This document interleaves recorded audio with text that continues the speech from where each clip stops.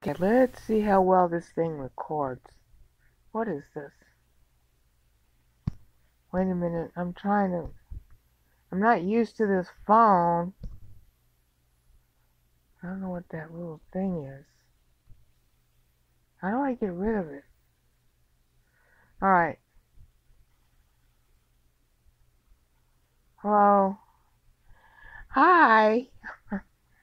I'm trying to record with my other cell phone on Android 9.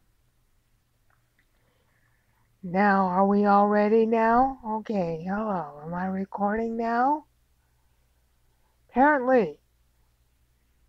Okay. This is going to be one in a series called Arguments with God. The screen will stay relatively static. Right now you're looking at a leaf sheep, which is your quintessential proof that God exists, because this leaf sheep lives at the bottom of the Sea of Japan. Who can see it? And why would it be so cute? Okay? It's cute. Look at this thing. Okay? Let me just see if I can get the... See how cute that is? That's adorable. Alright? Not as adorable that way, but it's adorable. That's your proof of God staring you in the face. Okay, well, we all kind of already know from the get-go who God is. But we don't like what we know, or what we know upsets us or confuses us. In some way it bothers us. That's your second big clue that God exists. Okay? That's why I'm titling this series Arguments with God, because from the get-go, your own soul has a love-hate relationship with the idea of God.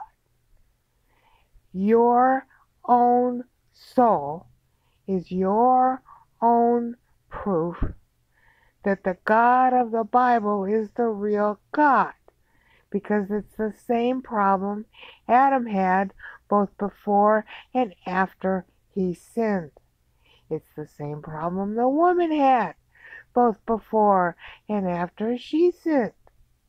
And you say, the Bible's just a bunch of fairy tales. No, your own soul is evidence that the text there is actual. Now, the Bible's a literary book, and it uses literary styles. Sometimes it's meant to be literal, and sometimes it's meant to be literary. And people get all confused about that because the soul of each of us is confused about God. That's what we all have in common. Some of us call ourselves atheists. Some call ourselves Christians or Jews or Baha'i or whatever the hell we call ourselves. But we are all somewhat apoplectic, interested, scared, fearful, antagonistic about this whole God thing, whether we admit it or not. That's your second, besides the leaf sheep, that's your second big clue God exists. Your third big clue will last the rest of your life, even in eternity, because you don't die. You just leave this organic body. Unlike the leaf sheep, you have a soul. The leaf sheep does not know God.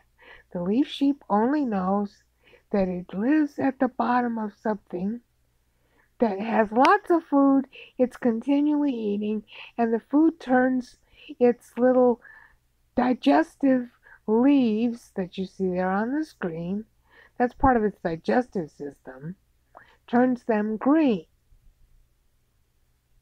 Okay? It does not know it's cute. It does not know who God is. All it knows is chomp, chomp, chomp, chomp. Nom, nom, nom, nom, nom, nom, nom, nom. That's what it knows. That's not what you know. What you know is very similar. Every day you get up, you wash your face, you take a cup of coffee or tea or milk, and you do something to your body to make it clean and wake up, and then you get dressed and you usually go to work somewhere, even if it's in the next room. That's your day. And after about 4 hours, you take a little break, and then you go back, and another 4 hours, you take another little break, and then you go back, and in the evening, you watch TV, and maybe you have sex with your spouse, and then you go shopping, and over and over and over and over. So, how are you different from the leaf sheep? You're different because you at some point will begin to wonder, why is your life like this? Over and over you pee. Over and over you eat. Over and over you drive someplace. Over and over you get groceries, you do your hair. You maybe go to a party, but even those get old. You always gotta wash clothes, you always gotta do the dishes, you always gotta fix the tires or something on your car. Or if you don't have a car, something on your shoes. Over and over and over and over. How are you different from the leaf sheep? Seriously, this guy is probably dead now, does not know anything. The difference is you do know, and you can't do a damn thing to get out of the rut of always going to sleep, always waking up, always getting a shower, always going to the bathroom, always having to work, or maybe you get a vacation for 2 weeks and you go to some crummy place that's not as good as advertised. Blah, blah, blah, blah. So when you start hearing somebody say, God exists, ha! Sure, why would a God make a life like this? Good question. Why would a God make a leaf sheep? He's the only one who can see it. Why would he bother to make it cute?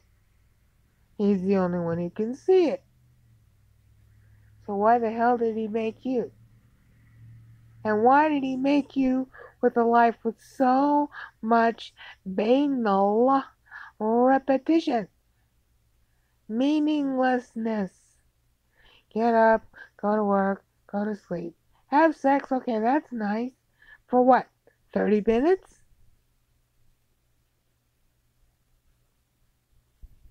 Okay? And then it's back to the same old, day in, day out, for 70 or 80 frickin' years. So if there's a God, why the hell did he make it like that? That's your first argument, isn't it? Your first proof of God is the leaf sheep. Your second proof of God is Adam, because you have all the same love-hate details. Your third proof is you're arguing. You're living a meaningless blah, blah life. And 4, if God exists, then why did he make you like this? Those are good arguments.